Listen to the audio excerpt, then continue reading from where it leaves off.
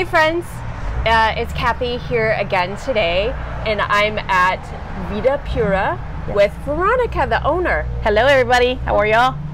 Great, it's so great to get to meet you. Thank you. I can't wait to hear more about your business. I'm excited to tell you. Good. All right, so let's start with how you came up with this idea in the first place. Absolutely. So I would say about 12 years ago, my dad got diagnosed with prostate cancer. We own Mi Madre's restaurant, my family and I. I know, yeah, okay, got it. Yeah. One of the most iconic Manor Rd restaurants. 33 years in the business here already in the East Side, so we're very proud of that. So after that, we had to make some changes in our lifestyle as well as in mine. I was going through a difficult time. I was beginning to be in my 40s and question, what do I want to do? What do I want to leave behind? How do I want to be remembered? So my dad, you tell him, first thing they told me in the hospital was like, you need to get operated, get diagnosed, radiation, chemotherapy. You tell that man something, he's gonna be like, nope, I'm gonna do something else. It's prostate cancer, so, That's a big deal. It is a big deal. So he did a little research and he found out it's what we put in our bodies. Yeah. So the reason why this came about in a short term is because of the way and the changes that we had to make in our life. And to know that you can start at any time. I mean, I was in my 40s when I started making that change. My dad was in his 60s. Wow. So Vida, the name of the place, Vida, because my dad's still alive. The pink represents a cancer. So everybody has a story with that. And I wanted to always be remembered by that. Pura is what we put in our bodies. What are we putting in our bodies? And the best thing is my dad became a vegan. He has a Mexican restaurant and he's a vegan. Yes. What? And that happened over 12 years, in the 12 years change. It didn't happen over time, but wow. He is still alive. And the way that I like to think about it is he's not living his life, we are prolonging his life. Yeah. So there's a different meaning to it. So Vida Pura for me is part of that family, of their new ways of how we see life. So that's how beautiful. Thank you. Wow. Thank you. So you did that, and then how long did you have the business at another location, or did you open it here? I opened it here. Okay. I didn't want to go anywhere else. We've been in this, in this East Manor Road for 33 years already. Right down the road. Right. So my first thing, I wanted to bring it here. This is where I kind of grew up. This is where everybody has been very welcoming. So I had to put my roots in here. I didn't know how at that moment, but the question here, as I always say, don't ask the wise, just know that it can happen. And that's how really Vida Pura was really made. This place was available. My dad, we were looking for a place, not here, but we were trying. And then out of nowhere, this place became available, which used to be Ingredients before. Yep. We got on it. The landlord is a customer of Vida Pura. He already had a lease for somebody else and he gave it to us. So that was amazing for me. The opportunities just start coming. If it's meant to be, it will be. I agree. Always. That's how it became. I mean, we started Vida Pura. I mean, who would have thought 5 years ago I would have said, I'm going to have a juicery here? No way. That's just not. Yeah. But life is that way. And I took that risk. I knew that I wanted to open it up, especially as a Latina. Yes. Because of so many Latinos and African Americans, we are dying of cancer and heart attacks and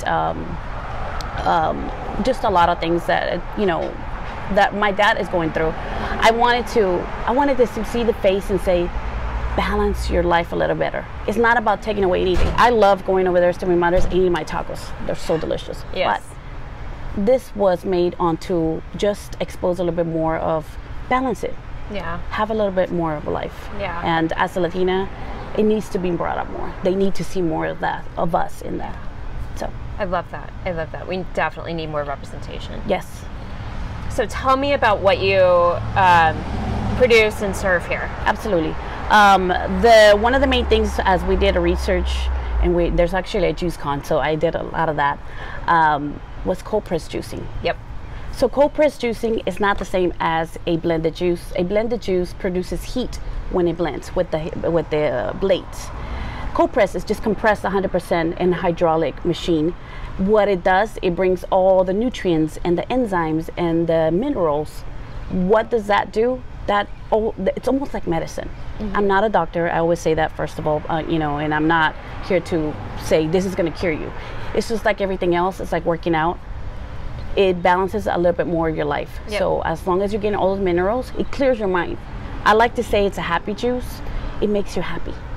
It really clears your mind. It gets you going. It gets you started for your day. So for me, always start off with the juice. I love it. Yes. Yeah. Thank you. So here, is it all juice, just juice? Do you have any others type of food products or? Yes. So what we serve here is try to be on all the health and natural stuff. A lot of homemade foods. I make my own house-made granola. Wow. Chia pudding. All the soups are made here. We have waffles. We have fun things like mangonadas. You know, with a chili powder. I have to bring in what the Latin flavor is. Yes. I have a juice that has serrano and a shot that has serrano and activated charcoal. No other you will find something like this. It is just, not only is it just special, it heals and it helps. There's always something for everybody. On top of just the flavors itself. I also make oatmeal, the acais, but the main thing that I want to be able to be known as is the corporate juicing. Yes. Yes. Wonderful. Thank you. Yeah. So the community has obviously been very supportive. Yes. You know, as you know, I kind of opened it up right after the pandemic did started. It was very difficult, just like any other business has anywhere else. So, but the best way to do it is know that how bad do you want it? How do you want to do it? And how, you know, for me, it was every day just putting myself out there and letting them know, coming from me, I am here. I am in this business. This is my life. It's not like just a business and I leave. You can see me here almost every day. I'm in the back of the house, in the front of the house, because that's what I learned from mi madres. You know, this is our community. Yep. You know, and I want them to know that I am here making sure that your juices, our customer service, and everything is represented well. That's important for here and for the community and what we're known as. So that doesn't stop there. I wanted to make sure that I brought that in with us at Vida Pura. That's huge. Yes. I love it. Thank you. Yes. Well, we will continue to bring support to your family and spread the word about this business. Thank you. Is there do you have anything big coming up or anything new that you're going to be doing here that you want to share? Prior to the pandemic, I did have, I wanted this place to be a community. I love the space and what it represents here. I had, you know, yoga and classes for women for free and just community stuff here. The pandemic started, but afterwards I want to start that again. Yes. I always say this is not my place, this is the community place, and I want that to make sure that it is what it is. You know, this wouldn't have been here also if it wasn't for the community. So I always want to always say thank you for that, because, you know, like, without the community we can't be it. But just know that I am coming from my heart. This is something that I love, and I found what at the end of the day is a business. But when I leave, I know that I'm being healthy, I have my dad alive, and the community, I'm selling you something really good and healthy. And that's what at the end of the day makes me clear my mind and know that I'm doing a good job.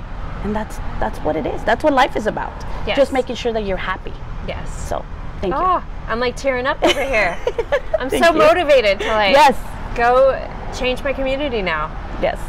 Well, if there's ever anything we can do to help you figure out more uses for this space, call me anytime.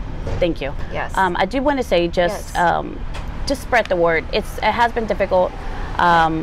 This is my first main business by myself, and as a woman, and we're just touching everything, and I just want to make sure people know I'm here. And I welcome every business and everything else. You know, there's room for everything and everybody. That's what we have been at, you know, I mean, that is what I've learned from there. So I'm very close with Mr. Hoover's. You know, he's like a family to us. And I just want to keep that going. I want to be part of this community, you know. I've been here for a long time. I want to make sure that people give me a chance to represent well for them and know that they're safe with me.